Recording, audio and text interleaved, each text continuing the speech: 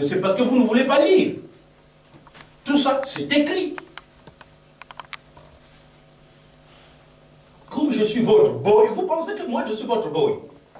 Je ne suis pas votre boy. Même Dieu ne l'est pas. Quand j'arrive ici, je laisse faire le Saint-Esprit. Vous avez entendu là? Le Saint-Esprit montrait que, n'est-ce pas? Vous n'avez pas entendu Paul? Le Saint-Esprit montrait que vous voulez quelque chose, mais le Saint-Esprit qui vous regarde, c'est ce qu'il veut. C'est pas ce que vous voulez qui compte, c'est ce que lui voit en vous. Amen.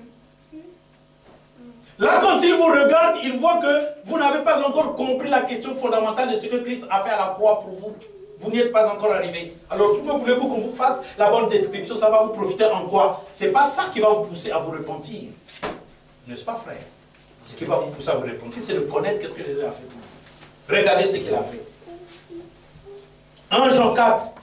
Tel il est,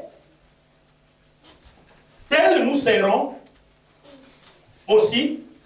Non, tel il est, tel nous sommes aussi dans le monde. Amen. Amen. Vous avez vu ça? 1 Jean 4, le verset 17. Oh, comme j'aime la parole. J'aime enseigner. J'aime enseigner la parole. Parce que quand je parle, je sens que je donne la vie aux gens.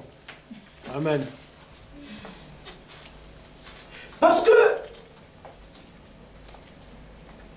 frère, là où je suis là, je me rends compte que j'ai eu raison de vous dire ce que je vous ai dit. Essayez de lire, ma soeur. 1 Jean 4, 17. Et voici pourquoi l'amour se manifeste pleinement parmi nous. 1 Jean chapitre 4, verset 17.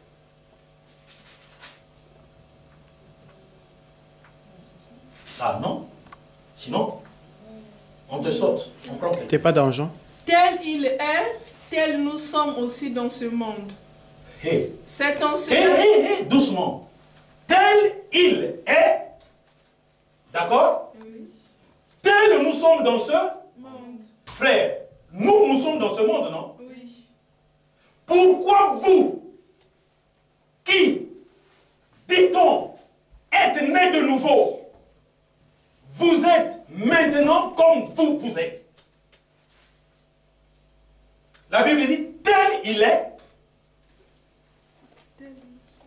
tel nous sommes dans ce monde. C'est pas ça? Si.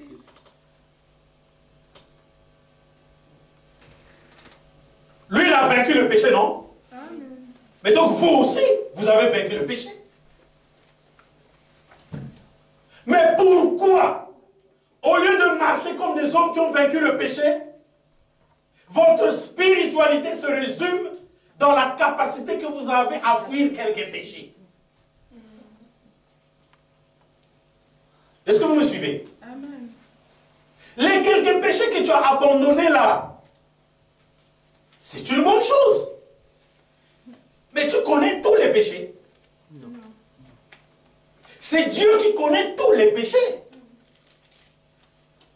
Je peux me mettre à donner de l'argent à un pauvre. Et Dieu va me dire, tu as péché. Parce que Dieu qui connaît la vie de ce pauvre, sait que ce pauvre-là ne veut pas travailler, il veut seulement aller demander de l'argent au coin des églises. Donc c'est Dieu qui va te dire, tu viens de pécher. Amen. Mais toi, tu aides quelqu'un que tu vois souffrir. Or, pour Dieu, quand quelqu'un te demande, tu lui poses la question, puisqu'il est là.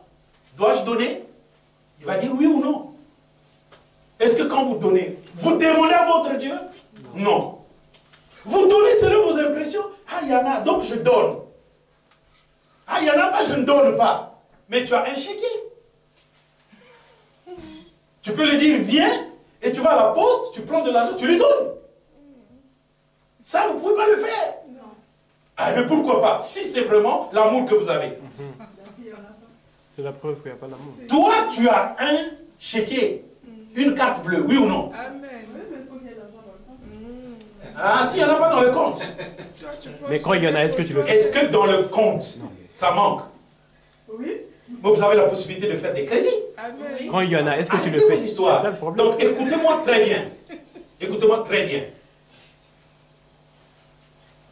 Le problème que nous avons, c'est que Dieu nous enseigne pour que nous marchions avec lui tel qu'il est, tel nous sommes dans le monde. Comment se fait-il qu'un problème se pose devant toi, mais tu vas te mettre à agir selon ta conception à toi? Ah, mon frère. Mais le Dieu vivant est dans ton cœur. Pose-lui la question, quel doit être ton choix? Il est là en toi normalement. Tel qu'il est, tel nous sommes signifie, ceux qui sont nés de nouveau, ils ont Dieu dans leur cœur. Et donc, ils sont Dieu. Donc, dans la pratique, c'est comme lui, il veut que vous devez faire. C'est là où nous le trahissons toujours. Nous injurions Judas qui a trahi Jésus. Mais nous trahissons, nous tous, le Saint-Esprit. Quand, dans nos choix, nous ne lui demandons pas le choix. Donc, il n'est pas premier en nous. Nous aimons dire, Dieu a dit, nous serons les premiers et non les derniers. Mais nous serons les premiers en quoi? Ah, les premiers à recevoir les bénédictions? Non, nous serons les premiers à être comme lui. Donc à faire sa volonté. Nous faisons sa volonté. Donc nous ne sommes pas tels qu'il est. Christ n'est pas imparfait, Christ est parfait. Donc nous sommes parfaits. Christ ne tremblait pas devant les péchés. Donc nous ne devons pas trembler devant les péchés. Christ ne tremblait pas pour faire une volonté difficile de Dieu. Donc nous ne devons pas trembler pour faire une volonté difficile de Dieu. Alors la vie spirituelle devient un propre examen de soi. Un examen continu. On se pose toujours les questions tous les jours. Est-ce que je suis de plus en plus proche de Dieu tous les jours? Est-ce que je progresse? Est-ce que je libère le Saint-Esprit qui est en moi, pratiquer les bonnes œuvres par moi? Est-ce que je supporte les méchants, les ennemis? Mon amour pour mes frères, est-ce qu'il est un vrai amour ou un amour conditionné par la relation bonne que j'ai avec un tel ou une telle? Tel qu'il est, tel nous sommes. Tel qu'il est, tel nous sommes signifie que nous sommes celle de la terre et lumière du monde. Tu es vraiment celle de la terre? Tu es vraiment lumière du monde? Le sel de la terre, c'est celui qui donne la saveur à quelque chose qui a été préparé. Le sel est le roi de toute nourriture.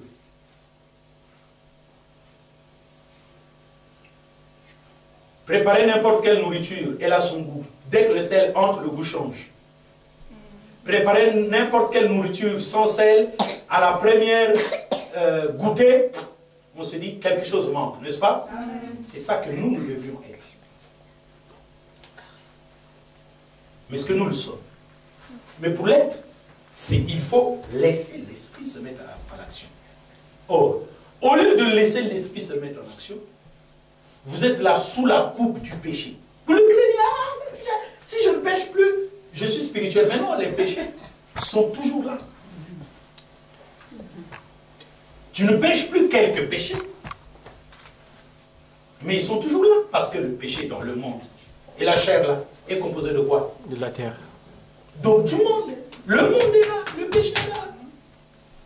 Tant que Dieu ne l'a pas encore détruit, il est encore là. Donc il va le consulter. Mais si toi tu es libéré dans ton âme, il n'a plus emprise sur toi parce que ta conscience est éclairée.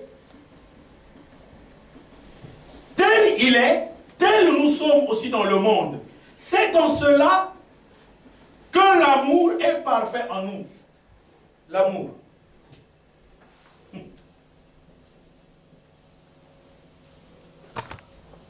L'amour est parfait en nous. Nous, c'est quoi? L'Église. Amen. Amen. L'amour, c'est quoi? Christ. Christ. Le Saint-Esprit. C'est en cela que le Saint-Esprit est parfait en nous. Le Saint-Esprit est parfait. Et puis tu crains le péché. Tu crois que la spiritualité, c'est parce que tu ne bois plus. Tu ne commets plus adultère. Tu ne portes plus les pantalons. Tu ne portes plus les mèches. Les péchés, vous n'allez pas les finir parce que tant que Satan sera envie des péchés, vont consulter votre chair. Mais c'est le fait de dominer le péché qui compte. Et on domine le péché quand nous savons qu'en chaque chose, Dieu doit me dire ce que je dois faire. Donc je dois connaître la volonté de Dieu pour chaque chose. Si c'est seulement fuir le péché, vous allez commencer de marcher selon votre expérience. Tel jour, il y avait le péché qui se trouvait au coin de la rue de l'Avenir. J'ai pris telle autre rue. Donc aujourd'hui aussi, je vais prendre telle autre rue. Mais quand tu vas arriver là-bas, il y aura un autre péché. Alors, où tu marcheras, parce que tu es fou. Tu dois dominer ce péché. Et c'est ça que Caïn n'a pas pu faire. Voilà pourquoi on vous parle de cet homme-là, Abel. Quand il a tué, Dieu n'est pas descendu pour le juger. Dieu est descendu pour qu'il se repente.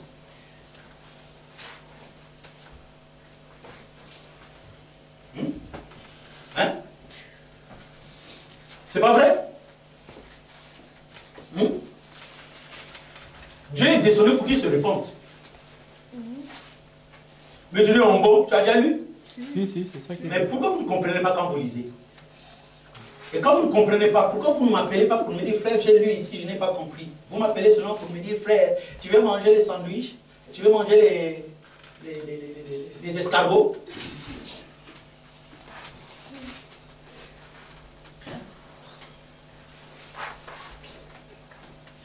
L'Éternel dit à Caïn, non. Genèse 4, je commence au verset 3. Au bout de quelque temps, Caïn fit à l'Éternel une offrande des fruits de la terre. Et Abel, de son côté, en fit une des premiers-nés de son troupeau et de leur graisse. L'Éternel porta un regard favorable sur Abel et sur son offrande. Mais il ne porta pas un regard favorable sur Caïn et sur son offrande. Est-ce que Dieu est libre de porter un regard favorable et un regard non favorable? Amen. Il est libre, non? Bien. Maintenant, quand il porte un regard favorable sur quelqu'un, il porte un regard favorable sur quelqu'un d'autre. Celui sur qui on a porté un regard favorable, pourquoi il se fâche? La bonne attitude. Tu n'aimes pas mon offrande. D'accord. Mais tu es quand même mon Dieu. C'est la bonne attitude. Mais ici, qu'est-ce qui va se passer? Caïn fut très irrité et son visage fut abattu. Lui, il se fâche contre qui?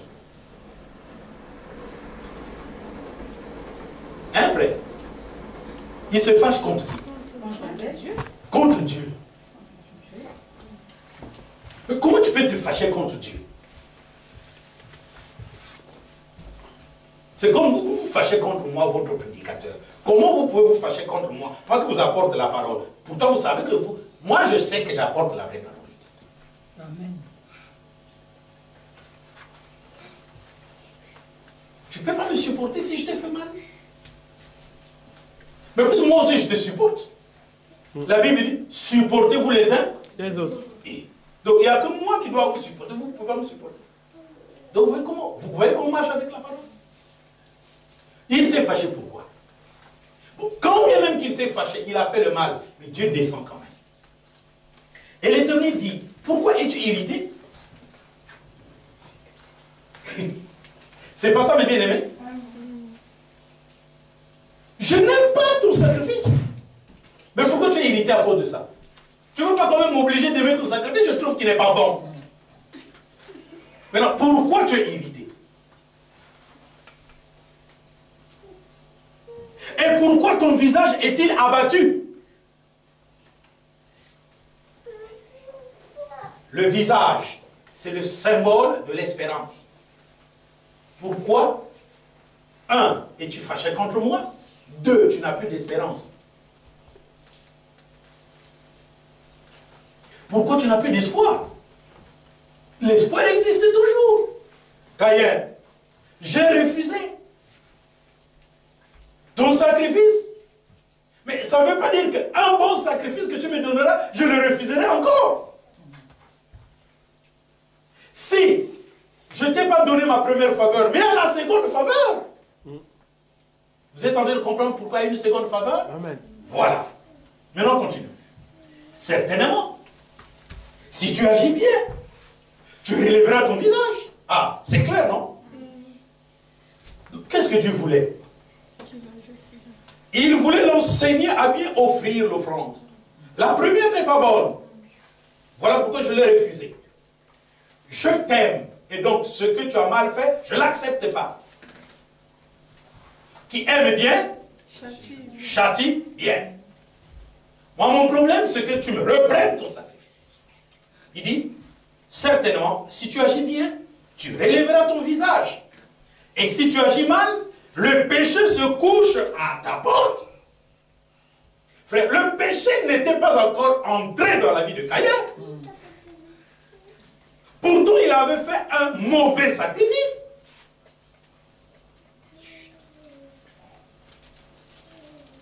Mauvais sacrifice, pas de problème. Mais tu n'es pas encore sous le coup du péché. Tu peux encore reprendre ton sacrifice et imiter le sacrifice de ton cadet. Le problème, c'est que l'homme ne veut pas imiter un homme de bien. D'accord? L'homme veut toujours s'égaler. Vous avez vu dans 2 Timothée chapitre 3, là on parle des états du péché. Il y a les gens qui sont ennemis des gens de bien. Quand quelqu'un fait du bien, on devient son ennemi. Parce que l'homme a l'esprit de concurrence charnelle. Or, dans le royaume de Dieu, il n'y a pas de concurrence. Parce que dans le royaume de Dieu, c'est une question de prédestination. Si tu es prédestiné à la perfection, tu atteindras la perfection. Si tu es prédestiné à la destruction, tu iras à la destruction. Tu ne peux rien changer. Amen. Amen. Il y a des vases de miséricorde, ce sont les vases de miséricorde. Il y a des vases de colère, ce sont des vases de colère. Un vase de colère ne changera jamais en vase de miséricorde. Un vase de miséricorde ne changera jamais en vase de colère. Question de prédestination. Avant qu'Ésaü et Jacob ne naissent, le principe avait dit, le cadet sera le plus grand. Ésaü sort grand frère, donc il doit être maudit par rapport à son cadet. Point, le principe le dit. D'accord? Amen. Certainement, si tu agis bien, tu relèveras ton visage. Et si tu agis mal, le péché se couche devant ta porte. Et ses désirs se portent vers toi. Mais toi, domine sur lui. Frère, combien de sollicitudes? Je ne sais pas si vous suivez. Premièrement, 1.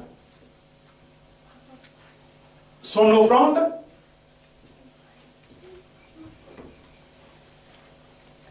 est rejetée, n'est-ce pas? Amen. Mais il n'est pas encore maudit. Son offrande est rejetée. Il se fâche. Dieu, virgule, patient, virgule, lui apprend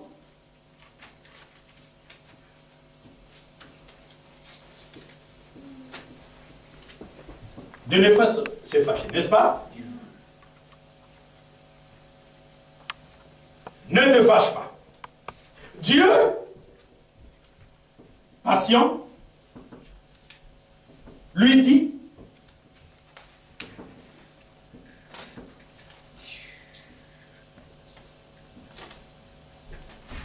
qu'il ait encore espoir.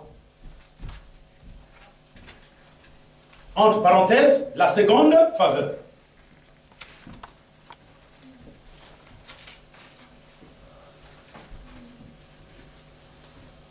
Vous comprenez, frère? Dieu lui dit,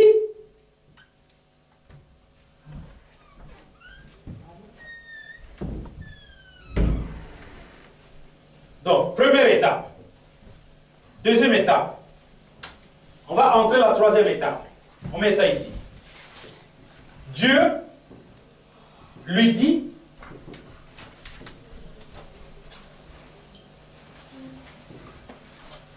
d'apprendre à faire le bien. N'est-ce pas? Pour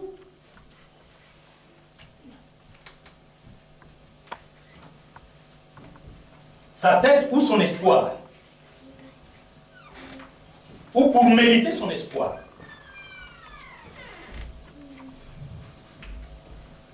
Amen. Cinquièmement, je mets ici, ça vous pouvez noter. Dieu lui avertit que s'il n'apprend pas à bien faire, le péché entrera en compétition contre lui dans le but de l'atteindre.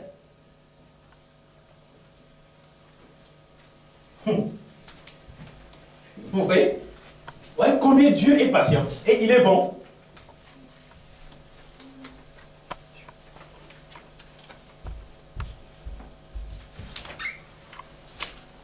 Sixièmement, on va revenir, ne vous en faites pas. Sixièmement, Dieu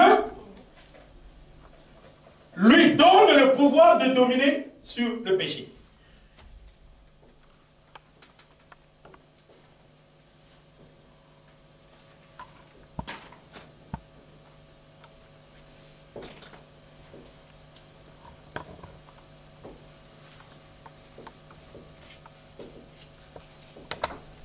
Parce qu'il dit,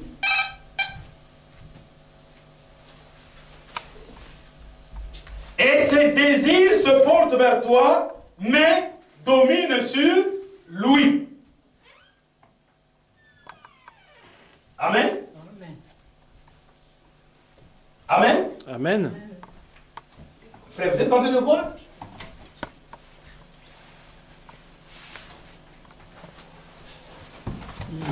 Cependant, comment va se comporter Caïn? La Bible dit, cependant, Caïn adressa la parole à son frère.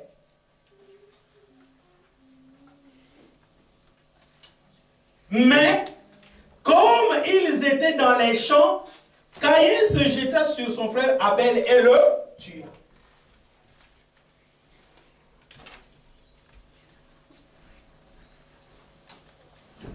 D'accord? Alors je vais vous dire quelque chose. Vous n'avez pas vu que Dieu voulait apprendre à Caïn de faire le bien? Amen. Amen. Mais pourquoi il a désobéi à Dieu? D'abord, Dieu trouve que son sacrifice n'est pas bon, il le refuse.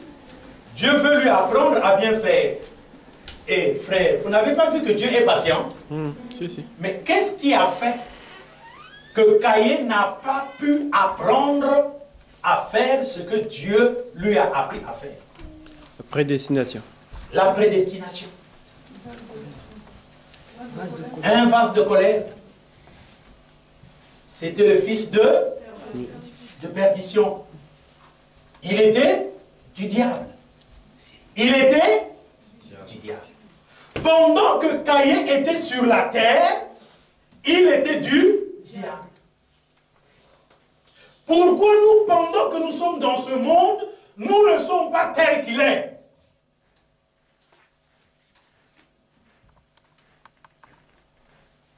Si nous ne sommes pas tels qu'il est, ne nous cachons pas la face. Nous sommes du diable. Amen. Bon, maintenant, où est le problème? C'est le problème du prédicateur. Ce n'est pas le problème du prédicateur. Jésus n'était pas le meilleur prédicateur. Pourquoi il n'a pas converti Judas?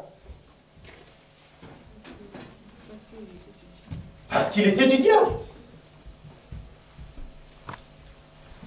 Si vous vous perdez, ben c'est parce que vous êtes du diable. Maintenant, moi je veux faire quoi avec? C'est moi qui façonne les hommes.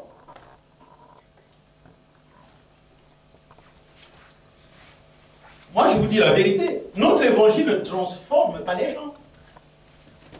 Notre évangile fait découvrir qui est qui. Amen.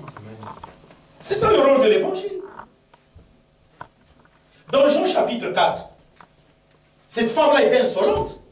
Elle n'avait pas de respect vis-à-vis des hommes. Oui ou non? Eh oui. Elle est venue, Jésus lui a demandé de l'eau. N'est-ce pas? Elle a refusé, non? Elle s'est mise à enseigner Jésus. Donc quoi? Tu veux me montrer que tu es plus grand que notre père Jacob? Notre père Jacob a adoré sur cette montagne. Elle mentait. Parce que les Samaritains n'ont pas Jacob pour père. Les Samaritains sont les nations païennes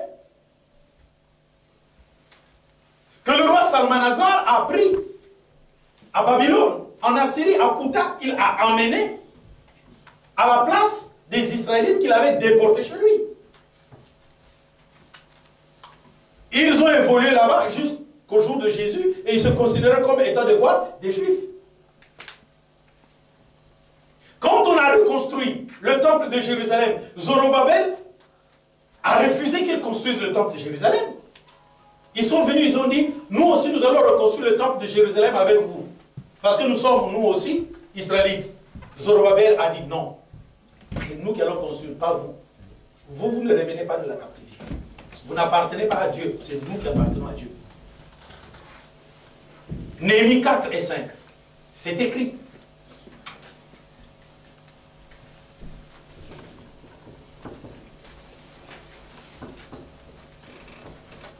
Dans les 2 chapitres, là, vous allez retrouver ça. Il n'appartenait pas à Dieu. Zorobabel a dit, nous allons reconstruire avec difficulté. Vous, non. Vous n'appartenez pas à Dieu. Vous n'allez pas forcer. Vous n'êtes pas Israël. Vous n'êtes pas Israël.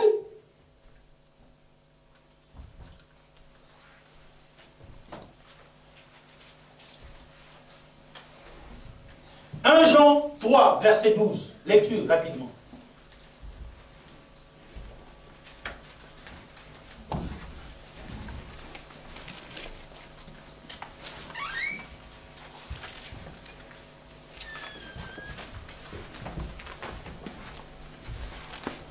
Jean 3, verset 12. Au lieu de me lire le verset, il est en train d'écrire. Ah, c'est quelqu'un d'autre qui doit lire le verset.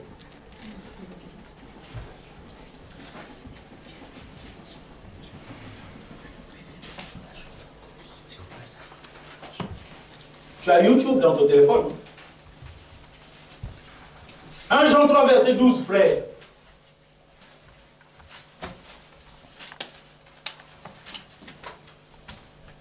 Ainsi il est écrit. Et ne pas ressembler à Caïn, qui était du malin, et qui tua son frère. Et pourquoi le tua-t-il?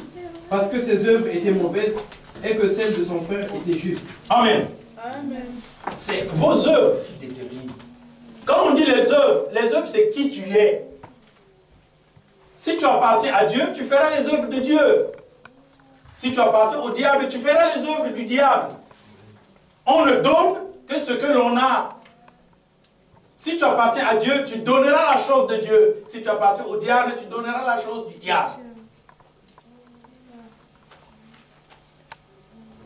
Dieu a bien enseigné, je dis bien, l'Éternel, lui-même. Il n'a même pas enseigné Caïn par Adam. Frère, tu vois? Il n'a pas dit Adam, enseigne à ton fils. Non! Lui-même, Dieu, comme ça, il a parlé à Caïn.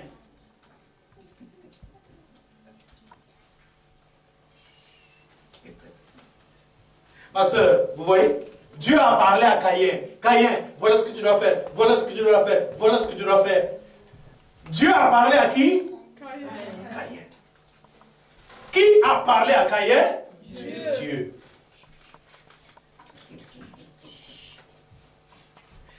Je ne sais pas si vous êtes en train de comprendre.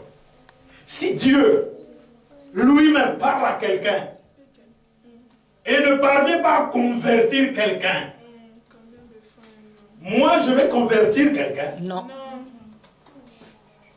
C'est ça. La triste vérité. Mais exactement, c'est la triste vérité. C'est pas facile à recevoir. Combien de fois on est en train de vous dire, venez suivre l'enseignement. Mais comme tu as mis ça samedi, nous on ne vient que le dimanche.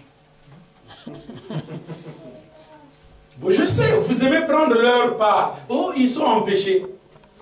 Depuis le temps de Jean-Baptiste jusqu'à maintenant, le royaume des cieux est forcé. Et ce sont les violents qui s'en emparent. Il faut faire usage de violence. Et quand